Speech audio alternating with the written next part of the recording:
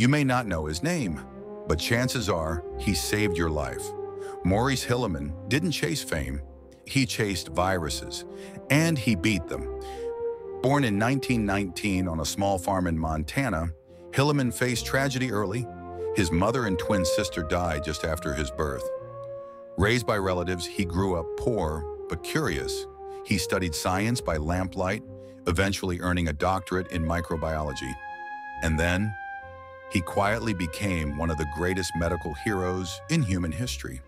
Hilleman developed over 40 vaccines, more than anyone else, including those for measles, mumps, rubella, hepatitis A and B, meningitis, chickenpox, pneumonia, and influenza. His vaccines are estimated to save over 8 million lives every year. In 1963, when his daughter Gerald Lynn caught the mumps, he didn't panic. He swabbed her throat and rushed the sample to his lab. That strain became the foundation of the mumps vaccine used worldwide today. Despite revolutionizing global health, Hilleman rejected the spotlight. He worked behind the scenes, driven not by glory, but by the belief that no one should die of preventable disease.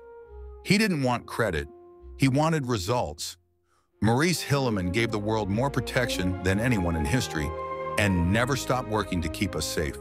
If you like this story and want more, please subscribe and give us a like.